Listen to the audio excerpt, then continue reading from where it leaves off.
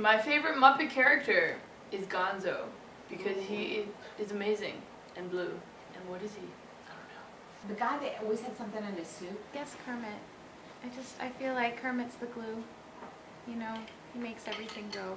And he's so good and flawed. And I love that.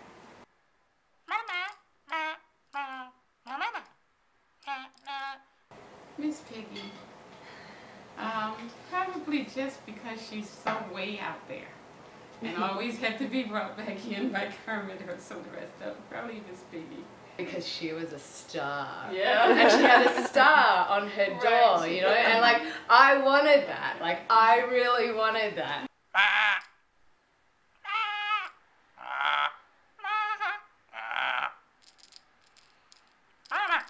Gonzo, without a doubt, hands down. He's a performance artist, a weirdo, and he's got heart. Well, since the blue-headed guy wasn't in the Muppets, I liked Kermit. I liked Kermit. Mean Green. I did. I liked him. And I loved Gonzo. He's my hero. Kermit, because he's wise and vulnerable. Statler and Waldorf. I always liked them. Because they were mean. I didn't end up with a star on my door. Yeah. But I still do punch a lot of men in the face.